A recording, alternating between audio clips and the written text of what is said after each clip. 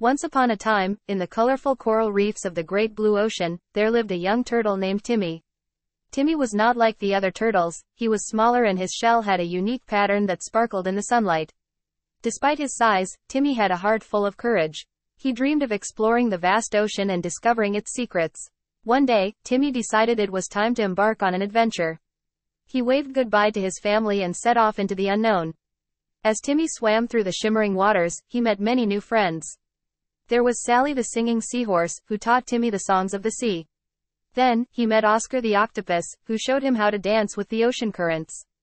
The most exciting moment came when Timmy stumbled upon a sunken pirate ship. It was rumored to hold a treasure chest filled with dazzling jewels.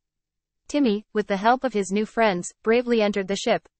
They navigated through dark, seaweed-covered hallways until they found the treasure chest. With a little teamwork, they opened the chest to find not jewels, but something far more valuable, a library of ancient books. The books told stories of the ocean and its inhabitants, knowledge lost to time. Timmy realized that the true treasure was not gold or gems, but the stories and wisdom of the past. He decided to share this treasure with all the creatures of the sea. Timmy returned home, not only as an adventurer but as a storyteller. He shared his tales with everyone, spreading the knowledge he had gained. And so, Timmy the brave turtle became a legend in the great blue ocean.